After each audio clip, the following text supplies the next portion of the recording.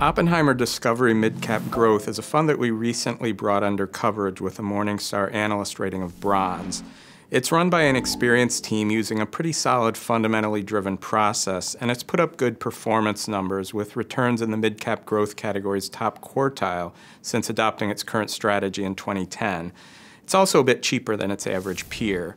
Now, the same team also manages Oppenheimer Discovery, a small growth fund that earns an analyst rating of silver, and there are a couple of reasons for that higher rating.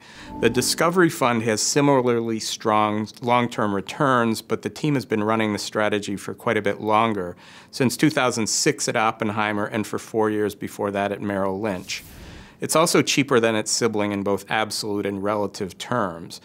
The fact that these funds are both medalists means that we consider them good funds that are likely to outperform over a full market cycle. But the Discovery Fund's longer track record and lower price tag give us more confidence in it, which is reflected in the higher analyst rating.